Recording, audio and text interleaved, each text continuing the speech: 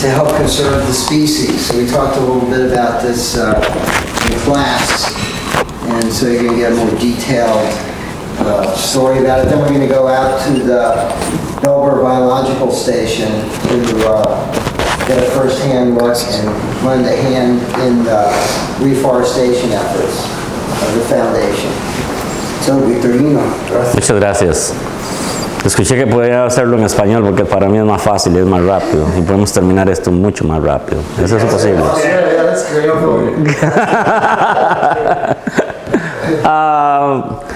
Because thanks for being here or blaming on him. This is the best time of the day to fall asleep, or 2 o'clock in the afternoon. Those are probably the best. So we're gonna try to do this little interactive, and I'm gonna go through some of the things a little faster. Because probably Katie, bless you, Katie is probably be waiting for you down there. Let's go. Let's start with this. Oh, that one. This is the the one done going. Yeah, that easy. Well, it's not good a picture, but you've been at the cloud forest yesterday. Was it yesterday? Yeah. Was it cloudy? Yeah. Good, because this year it's been very dry. Actually, they said El Niño is over, but it's been very dry. So it's good that the cloud forest got clouds yesterday. One of the most biodiverse forests, but you already heard about that. According to Nalini Nakarni, she came here to do a study on plants that grow on top of the trees 20 some years ago. She looked for some help. A friend of mine wasn't helping her, and then he looked for help too, and I was one of them. So we were climbing up the trees, some of the strangler figs down there. We have to climb up, measure the branches, count the plants, identify the plants. They actually did that project this year. They're gonna compare what we did 15, 16 years ago to what is now, because greenhouse effect. So we'll see what comes out.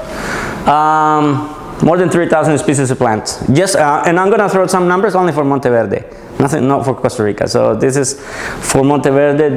They have one of the platysteles, one of the smallest flowers in the world, orchid. Actually, they found another one that is smaller. Well, you get a pen and make a dot, put a magnifying glass on it, and it's an open flower. So this is that big. So they found it by Cartago or somewhere. Yeah. Anyway. We have a quarter of the birds, half of the birds of species that we have in Costa Rica are in Monteverde. Depends on the bird count, 430, 450 species of birds just in Monteverde. We have around 900 now in Costa Rica. It's holding a poor frog. Frogs are not doing well, and this bird is not helping. This is a blue crown mud. A quarter of those birds are migrating birds. You're probably familiar with this guy.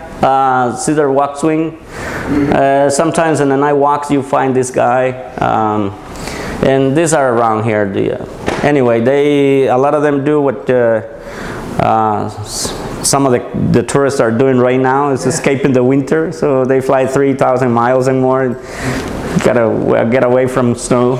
So they cross Costa Rica. They're talking like probably 200,000 birds cross Costa Rica a year. Yeah, a lot of the go all the way to Argentina, the hawks and kites and all that. More than 100 species of mammals. You probably heard and seen this guy. A lot of them bats. So in Monteverde, more than 40% are bats. And a lot of these guys, more than 100 species of reptiles and amphibians. Some of them not doing well, like I said. That guide is not anymore. Actually, they were gonna put 2 in the list of extinction, and 3 years ago, they found them back.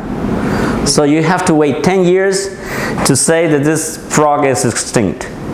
So it's been more than 10 years since we saw golden toad. So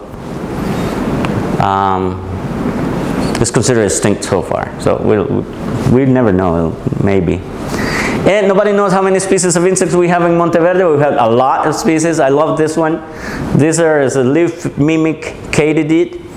And this part that it looks like a leaf, those are the wings. These are a flying insect. So it's amazing. During the day they go on the ground and go sideways. So it looks like a dry leaf on the ground. So it's amazing camouflage. But we know there are more than 600 species of butterflies and moths in Monteverde.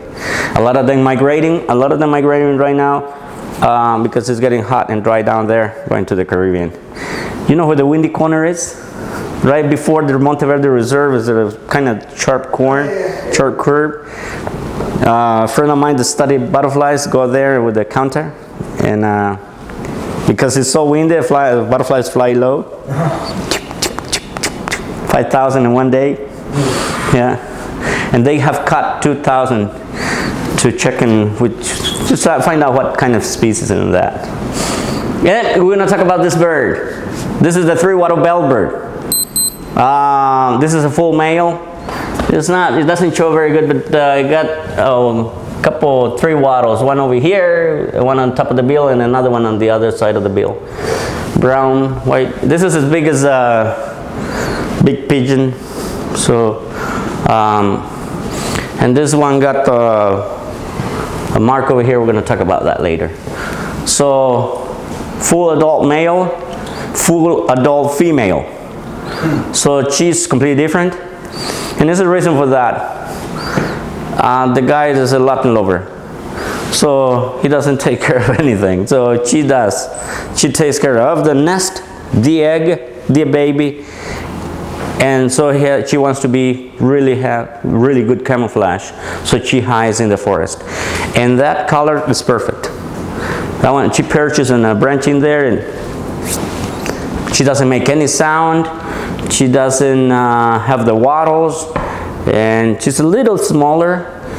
And like I said, no, she disappears in the forest. Very shy. So they come from a group of birds called cotingas. All of them endangered. All this group lay 1 or 2 eggs. This guy is also really endangered. Umbrella bird.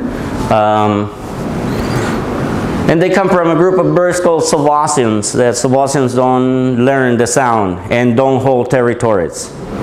They bring the sound in their genes and they don't hold territories. This one does.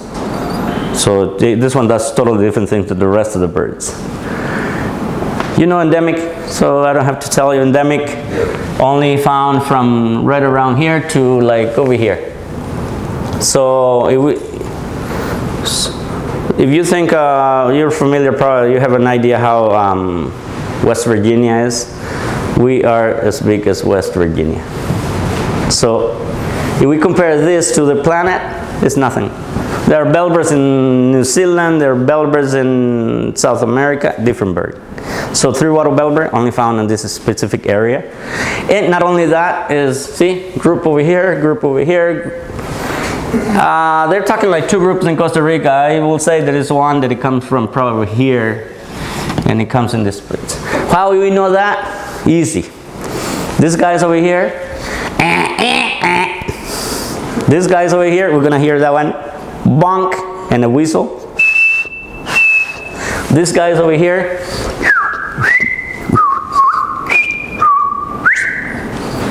So you put the 3 birds together, same, exactly the same bird with different calls. And some of these guys come all the way here to Monteverde, and they learn. Remember, they learn. So they are like me. They speak a little bit of Spanish, a little bit of English. So we call them bilingual because they make the bonk. So they do both. So it's interesting to hear that. 6 months of the year, forest like this. So they spend it on the Caribbean side. In the end of the 1980s, beginning of the 1980s, a lot of money came for saving the rainforest, save the rainforest. So a lot of money came to the Caribbean side. There are a few chunks of forest in a good shape on the Caribbean side. So 6 months of the year like that, but 6 months of the year like this. You're gonna be in this farm over here. I don't know you're gonna get down to the station, but this is the view you get from there. See, patches of forest, patches of forest. Right around here is a container where I live. I live in the house is here, so I got the view. Good. So anyway, Pacific side was developed first. Since the very beginning of the colonization of Costa Rica, was on the Pacific side. It's less rain, it's nicer. So for vegetables, for grains, rice and beans, we eat a lot of that. I'm 51 and I'm up to here with rice and beans, so I try to eat something else. Yeah, and beef cattle too. So everything is on the Pacific. Caribbean side was, they have what, 21 feet of rain a year, so too much rain. So so that's why a lot of the like sort of big cities are on the Pacific side. We started on the Pacific anyway. So that's what the Bellbird gets when they fly over the Pacific side of the continental divide. Okay, here we're gonna check on something because I want you to hear, I want you to hear something that is probably down here, I don't know. No, not there. I'm gonna turn this off. For some reason this thing is going so slow. Or this one here. This one here, no. Disappear. Disappear in the... So, Barrett's gonna help me to put this in, but at least we break this one here, and there it goes. Finally.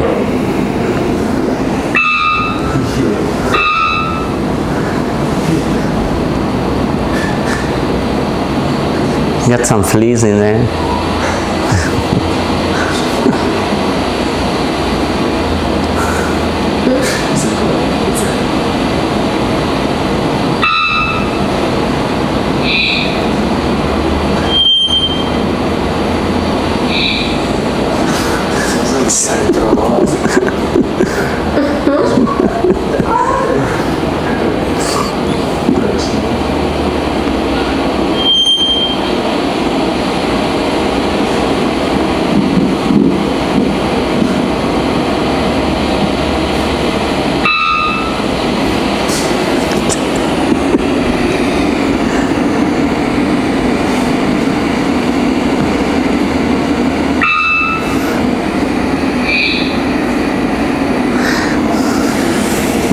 Crazy. Yeah.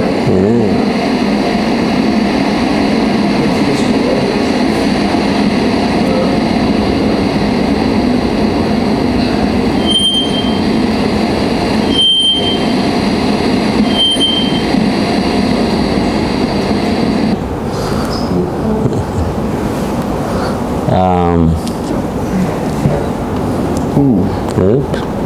This one here. And here,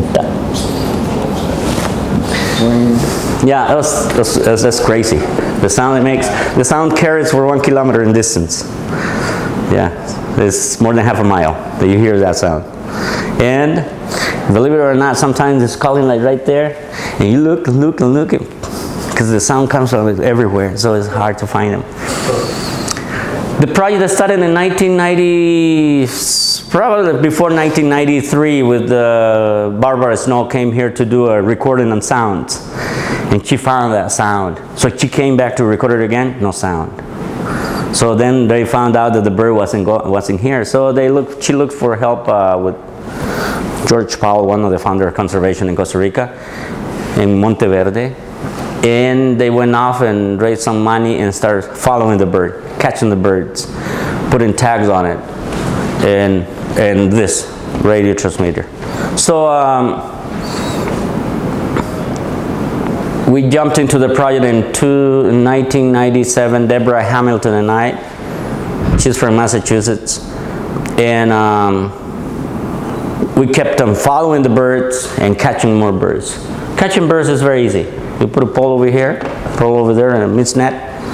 Birds fly by, you get them out, weigh them, get a blood sample, you need it, release them. You probably notice where the bird is calling from. It's high up, and sometimes they call from above the canopy, so way up high. So catching those is not easy. You have to do this with bamboo poles, tie the net to the bamboo, and then lift the net up in this air without touching branches. And as you walk in the morning, or you walk on the reserves, you can see this is easy. Lift the net that is 20 feet long up in the forest without touching branches. And then pray for a sloth to go by and get caught. Because you know what? Parrots get first. And one bad thing about parrots is they fly in flocks, 6 or 8, and they fly like, you have to get the net down because they stress and die, and they are really strong. Plus they bite so hard, and you have to get them out because they will die. Get the net up again, and once you get the guide, and you know, in evolution, birds eat a lot of things to get off the ground and fly. So hollow bones, or no teeth, so they lost this jar, so it's only a bill. And females got one over it. They shrinks like 3 to 4 times during not mating season. And then we come and put this 35 pounds backpack. Not good. Yeah. And especially the battery is only good for 6 months. So what happened is they came with this thread that you put the backpack on the bird, sew the thread to the, and with a special thread that ruts out within 6-7 months. So the whole thing falls off. So they don't have to carry that thing for the rest of their life. But once that bird got the transmitter, that's not me, but I had to do that thing like with the earphone and stuff, and beep, beep, beep, and walk. And beep, beep, beep, beep, beep, beep. Bellbird. Yeah, so that's what, how we found it. And then you have to see it because they send a signal. You know it's a bird there, but you don't know which one it is. So there are bands on the legs. So that's how we know, okay, it's Jose, it's Juan, it's Maria. Yeah, that's how we knew which one was.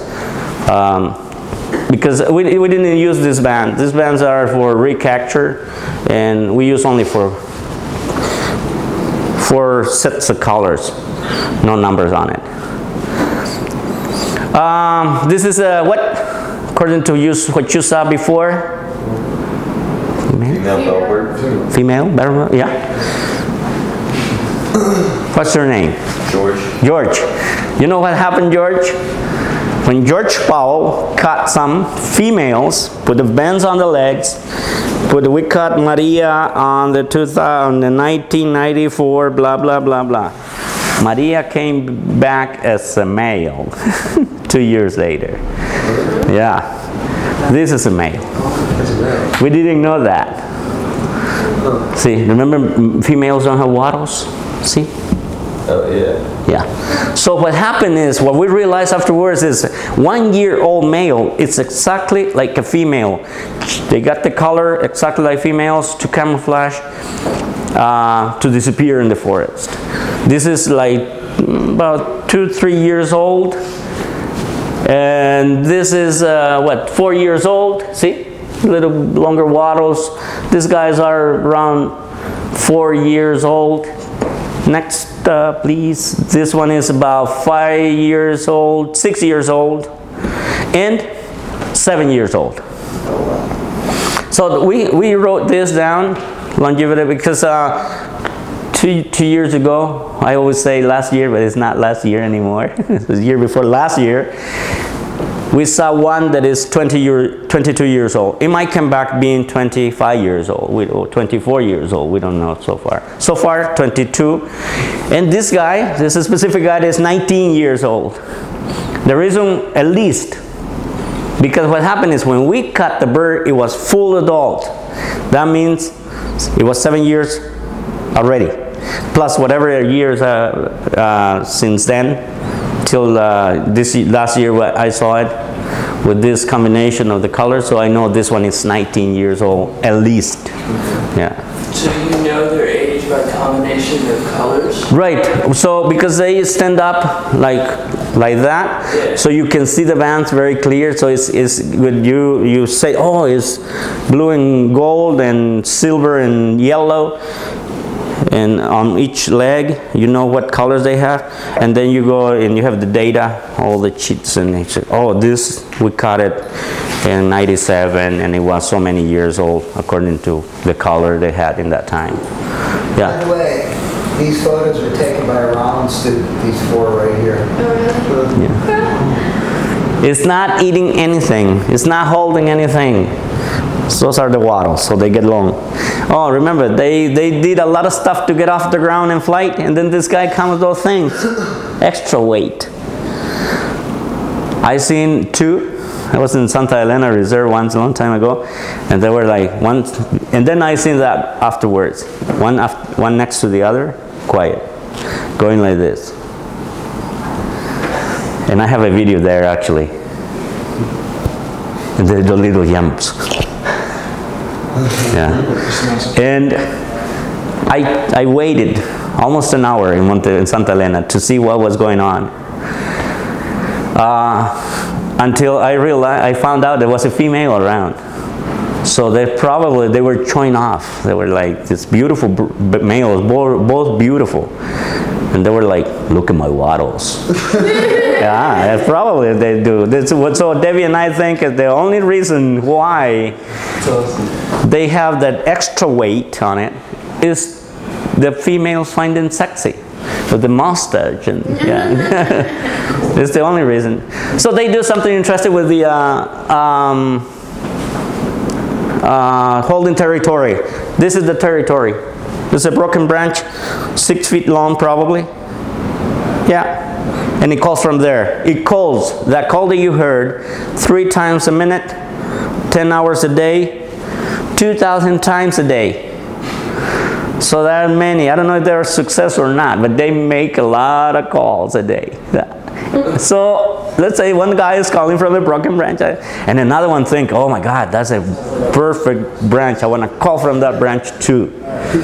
So the intruder look at the branch and flies into, let's say this is the tree, broken branches over here. So the intruder comes into the inside part. So the owner of the branch flies over it. In nature, fighting will be the ultimate thing to do, because fighting is very risky. Broken leg, broken wing, broken bill, you're dead. So in this case, it's about pushing. So the owner of the branch is in the inside, the intruder is right over here, the end of the branch is right there, and they goes like pushing. So this guy goes away, doesn't want to go away. So at the end of the branch, the intruder holds on the branch like that. The owner of the branch will like turn around and bonk right here. Remember, 1 kilometer in distance, more than half a mile. Right here. So that's no good. The intruder kind of falls off the branch, goes to another branch, and recuperate. Sometimes one bonk is enough. Yeah, but sometimes it keeps on coming, and it keeps on coming, and it keeps on coming until the owner of the branch decides I'm up with this. So the intruder takes the branch, takes the territory. 100% frugivores, feed on wild avocado, guacamole. These are as big as a grape, so they're small ones. Not only that one, but did you see this guy? Yeah, we've seen it. Okay, this one feeds on wild avocados. Elvis Presley feeds on wild avocados too. I like Elvis. I like the style. Umbrella bird feeds on wild avocados too. And do you get to see this guy? Yeah. Good. Beautiful. This one also feeds on wild avocados. So jays, toucans, many. There are only 93 species of wild avocados in. The picture behind you is like a spitting image of what's in its place. Sorry. No, no problem. I just thought it was amazing how the picture was on that side where the picture hangs. My mind Yeah. is Beautiful bird. Yeah. So, yeah, probably they use that one. You're right. Probably they use that one. I'm gonna charge for that. I'm gonna go through this fast. This is a census that was started over here. We found out that they were going down in numbers, and this year we had not many. We think that year avocado didn't produce much. Avocados produce one year a lot, next year don't, and so maybe 2005 no avocados. We did last year a census. We were happy that we came back to this. A lot of young males or females, and also a lot of avocados. So last year was good for that. This is an idea of how Costa Rica was in 1940s, what happened in 1980s, 70s. Policies in Costa Rica was forest, land with forest on it didn't have any value. Costa Rica was agriculture. You don't plant corn inside of the forest. So plus McCollum is a chainsaw brand came into the country, so no good. Until somebody decided it wasn't a good idea. I think always think in the politicians, it's also smart people. Sometimes you'll find some smart here and there. So they came up with the ideas of national parks and reserves. Cabo Blanco is the first national park in Costa Rica. Is on the tip of the peninsula. Now there's 66 national parks and reserves and wildlife refuges. They belong to the government. Yeah, so you can see the Pacific side is pretty much wiped out. This is the continental divide. There's still some forest on the Caribbean, as well as Panama. You can see where the continental divide is in Panama. Easy. As well as Monteverde. You were here. Are you going to San Gerardo? No. No. Okay. You were here. See, this is where we are down here, and this is a big chunk of forest. Monteverde, 10,000 acres. Children's Eternal, 63,000 plus the Arenal. So between all of it, it's probably 100,000 acres. So it's a big chunk of forest. There is in a good shape. Why this bird is important? Why not jaguars or other things? There are a few reasons why. First, it's a migrating bird. It goes from rainforest to dry forest to humid forest to cloud forest to blah blah forest, blah blah forest, blah blah forest. So all covers all the forest. So that's one of the reasons why it's so important. Because if we can protect this bird, we protect a lot of things. Not only one bird, a lot of different things, because we will cover most of the country, at least with patches of forest here and there. So this is one of the reasons. The other reason is it's the main seed dispersal of the main family of trees, avocados, guacamole, and they disperse the seeds and they clean the seeds. They swallow 3 or 4. They're about this big. Some of them a little bigger.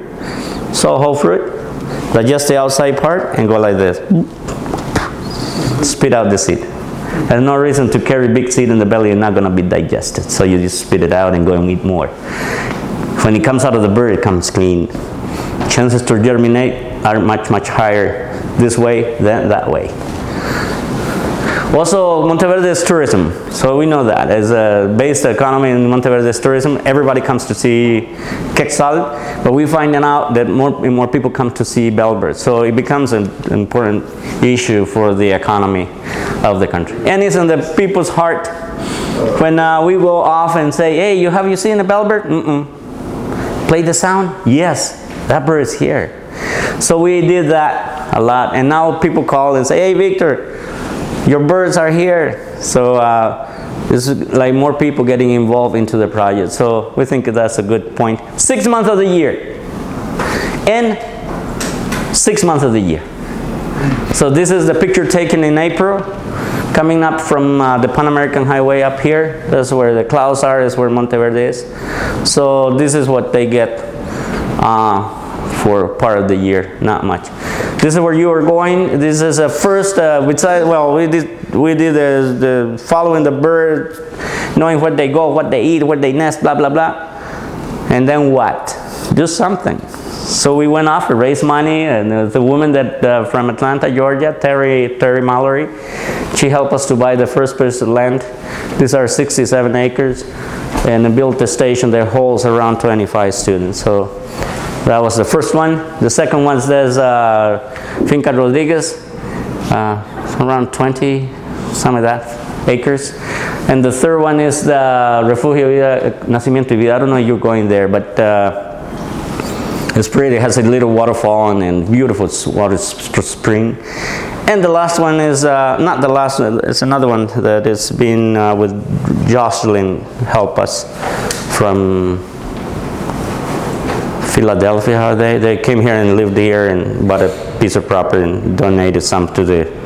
And Rachel and Dwight Crandalls, they donated some, we bought another piece, and then we created a reserve, memorial reserve. They passed away a couple years ago, so good. And next step is this, planting trees. You're gonna be at, I think at the parking lot at what this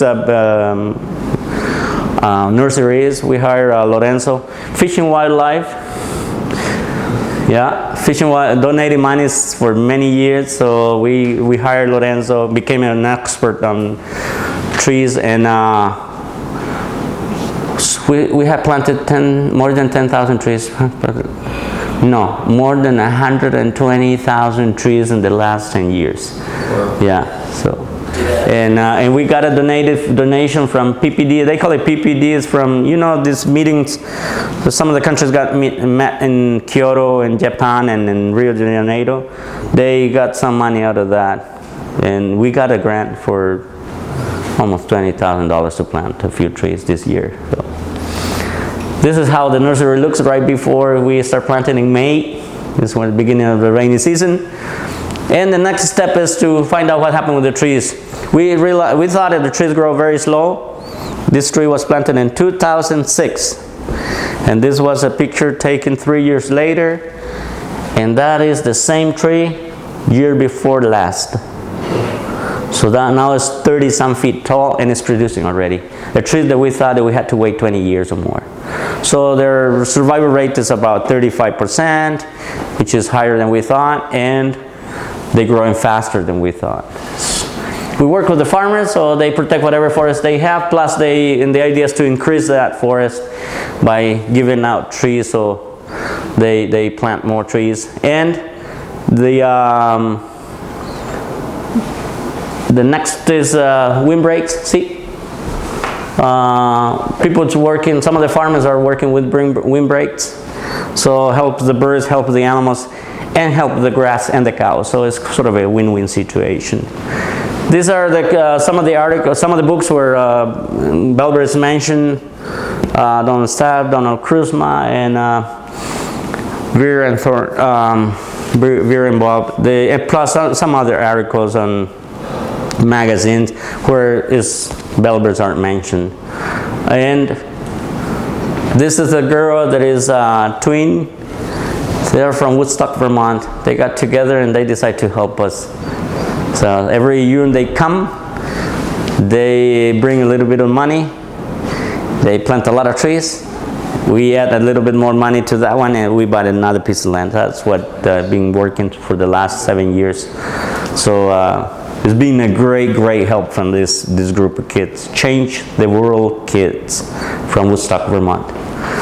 The goal, create a corridor all the way from the top of the mountain to the mangrove.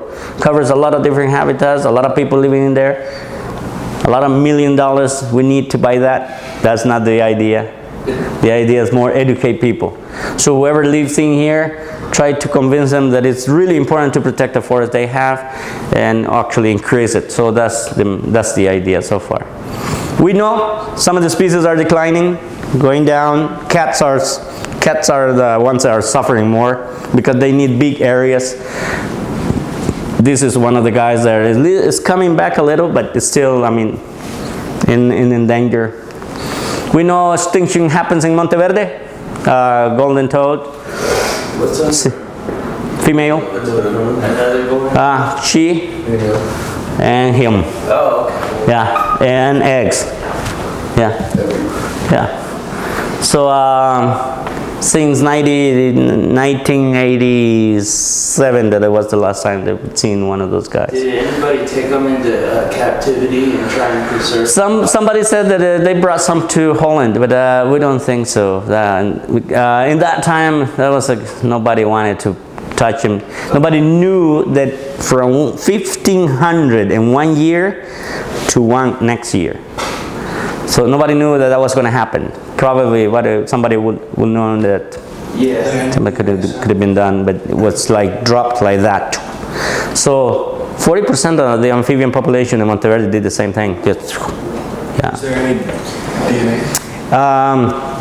Two hypotheses. One is climate changes. No. I'm sorry. DNA. Like No. You know the Sapo Oral Hotel? They had one in the yard. Really? What did I see? He donated to somebody. I don't know if it's Alan Pounds. They still have it, but I don't know if the DNA is good because it depends how it's kept in. Yeah, it has to be with special liquid or one of the. I don't know if it's alcohol or it's the ether. Ethyl alcohol? Yeah, one of those are the one that keep the DNA. The other one doesn't. So. So far, no more, and a lot of them gone too. The hope is this: see the Pacific side looking like this a little bit. We know we're not gonna turn the Pacific side looking like this, but at least if we get patches for it here and there, will be our hope. And our hope is to hear this guy for the next coming generations. Hey, my hope is that you like the talk. Even when it's sleepy morning, but yeah, and thanks very much. Thanks very much. So right now, in the activity that we're doing outside, we're not planting trees. The reason is this is the beginning of dry season. So what you're gonna do this morning is measure trees. Huh? Measure trees. So, I do have a question now. Yeah, go ahead. About that tree that you were showing grew way faster than expected because of the climate here in Costa Rica. Would it be feasible to plant a tree and then transplant it somewhere else? If we 15, 20 no.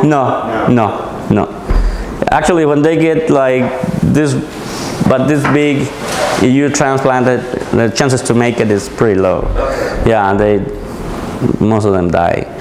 Yeah, the thing is, it depends where you plant the tree. The trees will tend to send the roots to the side if they are from up there. But if you plant the trees down lower, there's a root going down looking for humidity down there because it gets so dry. Yeah. When you pull it out, that's it. Okay. Yeah, so whenever you plant a tree, you have to leave it. Okay. Yeah. So today you're gonna measure trees. Yeah, I think height and all that, count leaves, and it's really important because the data that you collect today is gonna help Deborah Hamilton, that is she's in charge of the project still. She have that information from last year too. It's gonna compare with the information that you're gonna collect. So that's how we know first how many trees survived since last year to this year, and how fast have they grown in 1 year, and one dry year, because last year was very dry. So it's very important because there's no information at all. And the other thing is she doing like parcels, one with maintenance, so clean, one with half maintenance, they clean it once in a while, and one with nothing. And that way they know which trees survive. And so to give out the farmers trees that we know they're not going to take care of the trees, they're going to plant them. So we know which trees to give out that they're going to make it no matter what. So it's a few things going on that we're working on. So thanks very much for the help too. Thanks very much. Thanks. And thanks for doing